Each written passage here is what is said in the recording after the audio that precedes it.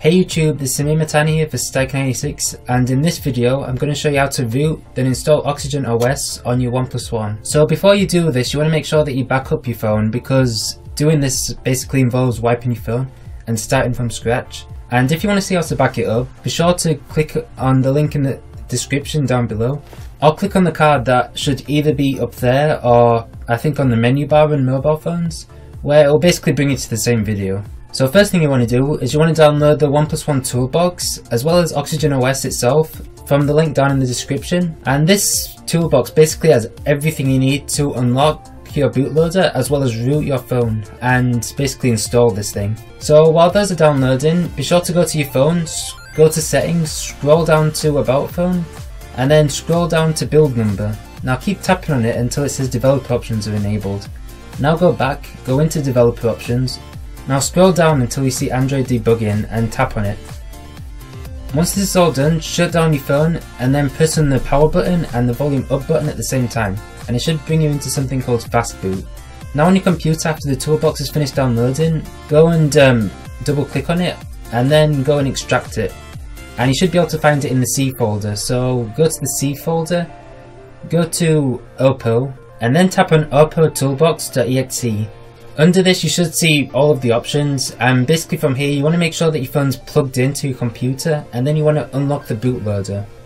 After you do this, the whole phone is wiped, and after a while it should bring you back to basically the screen that you get when you first buy your phone, and it's just brand new.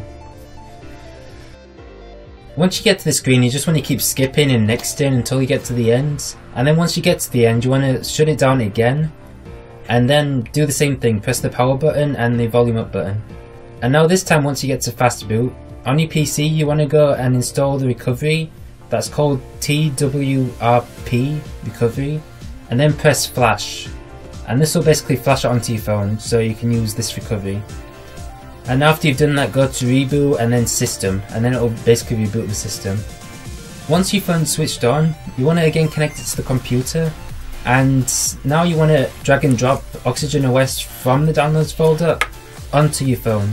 Although make sure you extract it first, because it's basically a zip within a zip. I don't know why they did it like this, but that's how they did it. So extract it and then drag it on. And then once it's all copied onto your phone, then just basically shut down your phone.